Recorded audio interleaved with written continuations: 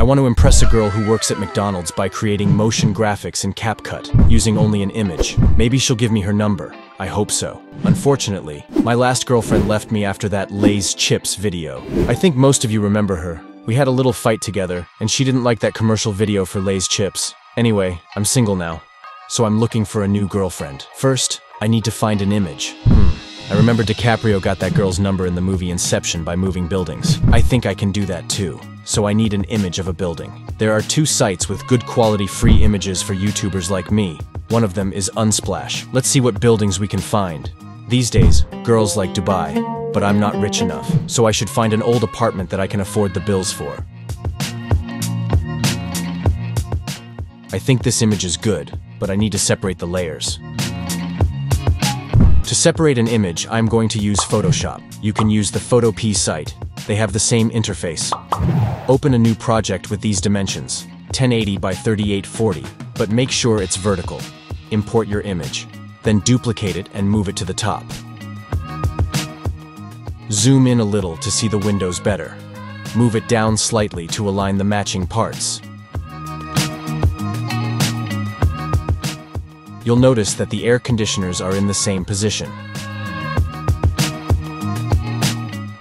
Now, select the mask, choose the brush tool, and use black color to soften the edges, blending the bricks. Continue this process until you can no longer tell it's a building with separate floors. Remember, always view your artwork as an observer, not just the creator. This perspective helps you see it differently, but this advice depends on which part of the process you're working on. So don't attack me for saying an artist shouldn't care about public opinion. I understand that sometimes it's just about you and your work. Okay, let's get back to editing.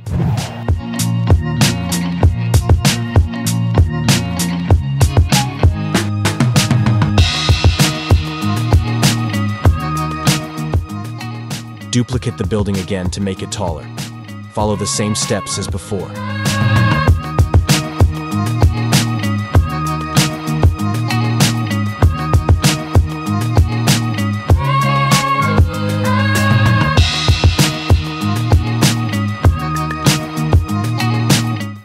In the end, you should get something like this. The tallest building in the world. It's my building, Mr. Petty Apartments. Can all 10K subscribers live there? Sign up in the comments if you want to be my neighbor.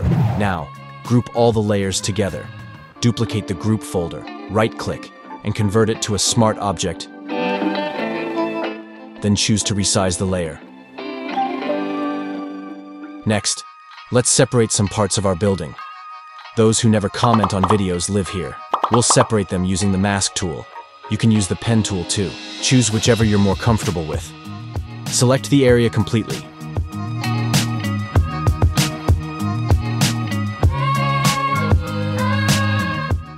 Right-click and choose Layer via Cut. Separate other parts of the building like this. You should end up with 4 or 5 sections, depending on how detailed you want to go. To export them as PNG files, turn off all other layers except the one you want to export. If you're working on the Photopea site, you must definitely do this. Before we start the next part, let's introduce the sponsor of this video, Wondershare UniConverter. They have a great toolbox for editors, offering a variety of tools including a video compressor. Just import your video, click here to select your compression level. I choose the recommended range, then click OK and compress. This way you can reduce the size of your video without losing quality, as you can see on screen. This allows you to quickly share your videos with clients and friends on social media. Check the first link in the description to try it out. First, let's set our project settings. Go to Modify and set the ratio to vertical reel size. You can choose any size you want. Then set the frame rate to 30 FPS. Everything looks good, so choose Save. To better see the details while working on the reel, move the player window to the right side. This way, you have more control over your editing without needing to resize the window every time. And if you want the project files, feel free to check the first link in the description. Import all building layers into the timeline. I want to use the background layer under all the other layers to fill empty areas. Then, stack the other layers on top of each other. Select all layers and scale them to 200%.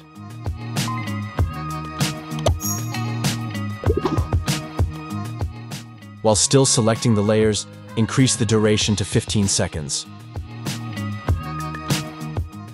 Now, lock the background and second layers and turn them off since we don't need them right now. I want to show you what I am going to do. We have 3 layers here. As I mentioned before, this building belongs to those who watch my tutorials, but don't like or comment. The middle building belongs to people who like and comment, but don't give any super thanks. Seriously, stop spending your money on your boyfriend or girlfriend. If you want to join this building, just click here, then choose super thanks and move this to the right. Now you buy an apartment unit. The only way we can animate them is up and down. First, lock these layers and move the building down to see the edges. Make a keyframe for the position. Then, go to the end of the layer and move it up to see the edges again. Let's check the animation. Do the same animation for the other layers.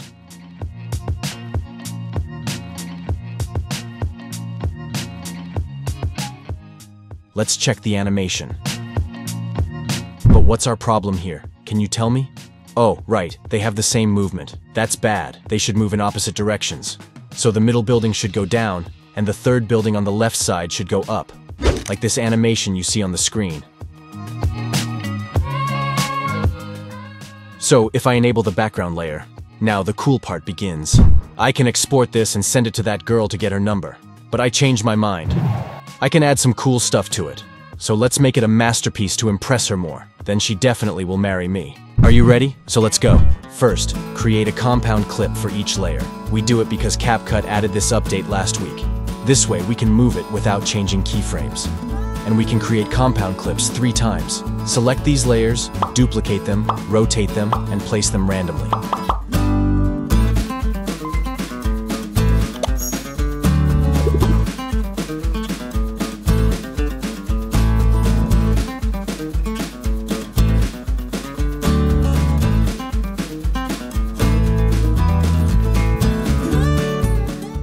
Just do it a few times to get something like this.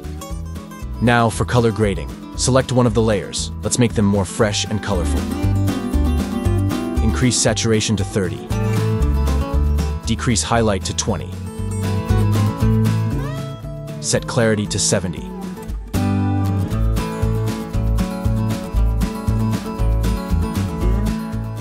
Set sharpen to 3 or 5. For vignette, set it to 26. Decrease illumination to 13 and shadow to 10.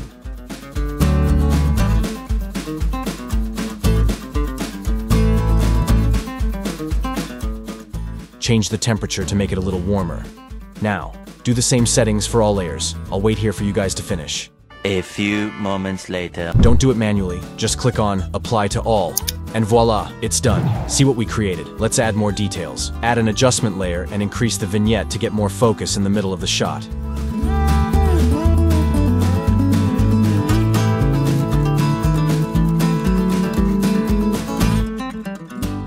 You can add a hazy effect between layers to add some blur around the shot and make other buildings pop.